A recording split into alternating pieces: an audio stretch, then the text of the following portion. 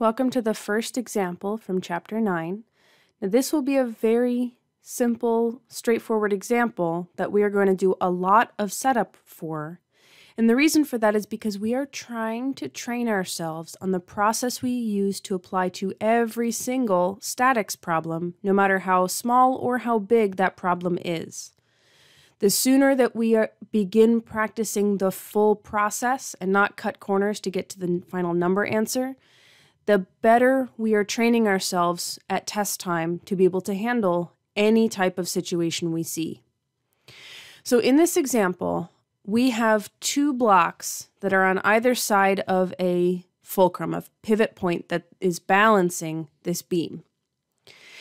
Now in this chapter, if we think about our regular problem-solving process, the first step is to draw a picture and the second step is to list the given information. The way that setup is really going to look in this semester, or in this chapter, is three separate pictures.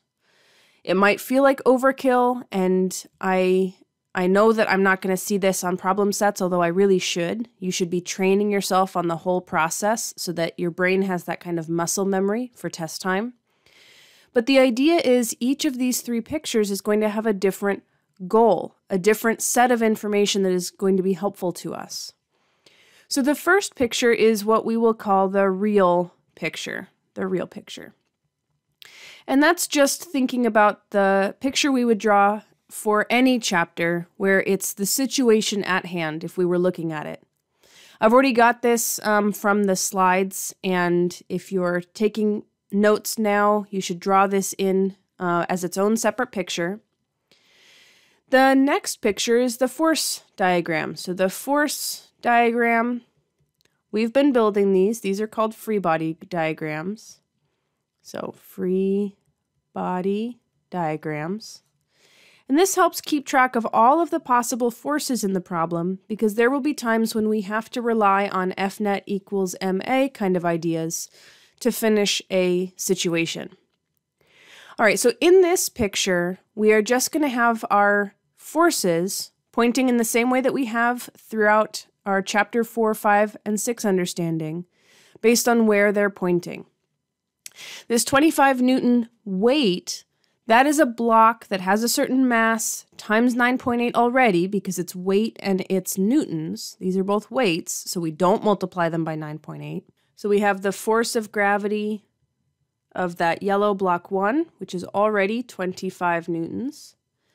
And we have the force of gravity of block 2, the blue block, which is 40 newtons.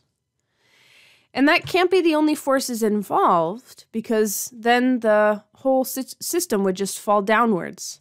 Instead, we have this point here that is pushing up. We're going to call it the force of the support because it's not really a normal force because there's not a full flat surface that is in contact with another surface. But it is pushing upwards on this beam, so the support force. If we look at this situation and we realize that F net equals 0, because that's one of the two requirements for static equilibrium, then we'd be able to find out that the support force has to be 65 newtons up in order to balance the 25 plus 40 newtons down. That's not what's asked here, but that is something worth knowing because we're going to be using that in other examples. The third picture that we want to draw is going to be a torque diagram. And I'm going to go through why this is useful to draw as a separate diagram following the same steps every time so that we make sure we're actually thinking about the system that we're looking at and not trying to memorize from our previous example. The torque diagram first step is to draw the beam. We will eventually be seeing beams or sticks or bars at angles, but right now this is a flat beam, so we will draw a flat line. The second step is to choose the axis. Choose axis location. In this case, we have a really good choice for our axis because if this were a balance beam or a seesaw, it would be rotating around this middle support point. So that's going to be our axis. And so we're going to draw a star and maybe even circle it to be our kind of standard axis icon. The next step is to put the forces in the right spots, in correct spots. And these are arrows, so they'll point up or down or sideways or angled, but we need to have the force arrows, the vectors involved here. So this 25 Newton weight is over here on the left side of the axis and it points down. So that's 25 newtons over here. And we have a 40 Newton weight, so that's already a force, 40 newtons pointing down as well. The next thing is to label the distances. So label distances, and this is extremely important coming up, relative to the axis. The reason why it is so important that we understand that every distance we care about in a torque diagram must be relative to the axis is because that's one of the most common mistakes that we see students make.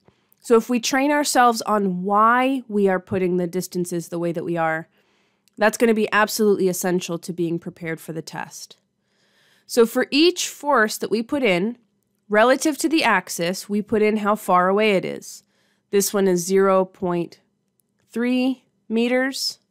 And this one is our unknown distance d, but we can still label that. And then the last step in the torque diagram is to indicate clockwise or counterclockwise. And let me make sure I explain specifically what we mean. Indicate direction of rotation. All right, so that's going to be clockwise, CW, or counterclockwise, CCW. I know this parentheses looks like a C, but it's not. All right, so what we mean by that. I'm going to use a set of colors to help us recognize that. So clockwise, I'll use as green, and counterclockwise, I'll use purple. So what we mean is for each force individually, if it were the only force acting and we were able to hold this axis in place, what way would the bar or beam rotate? This 40 newtons, in order to have it rotate in circles around the axis, would have to have the original motion start to look clockwise, so in the same direction as the clock hands on an analog clock. And the 25 Newton force, if it were the only force acting, and we have to be circling around our axis, it would cause counterclockwise rotation. It would be rotating in the opposite direction. These two rotate in the opposite sense, and so they should end up with opposite clockwise versus counterclockwise. The reason why this matters is now we can write down, so these were the steps for the torque diagram. Now we can write down that the torques clockwise, no matter how many of them there are, have to equal the total number of torques counterclockwise in value. From our lecture video, we should feel confident knowing that torque is force times distance, but in a perpendicular way. So the full force times the perpendicular distance, or the perpendicular force times the full distance. We saw several starter problems like that, and we'll continue to practice so that we fully understand what we mean by this. The nice thing about this starter example is that all of the forces are up and down, and all of the distances are side to side, so that perpendicular idea is built in already. So clockwise, we have a 40 Newton force times 0.3 meters. And in the counterclockwise direction, we have the 25 Newton force times our unknown distance d. All we have to do now is divide both sides by our 25 newtons. We can check and we make sure that the units are going to leave meters behind, which is exactly what we're hoping for. And so our final result here is that the distance is 0.48 meters, because that's 40 times 0.3 divided by 25 in our calculators. If we look back at this problem, this one step of dividing by 25 is the only math in the problem. We really need to make sure we understand that the majority of these early Chapter 9 problems are being careful with setup and understanding the physics concepts, the principles behind what we're doing. The math in these examples is really not very extensive at all. So if we are skipping steps, it is quite straightforward to just write down 40 times 0.3 equals 25 times d and get the correct answer, but that is useless to future you if that's the only thing you have in your notes. And it's really useless to future you if that's the only thing you put on your problem set, because then you can't really look back at it to study for either the test or the final exam. The setup steps are the physics. That is where the important ideas are practiced and where we actually make sure we understand what we're doing for test time, instead of just hoping for the best that we're plugging stuff into the right spot.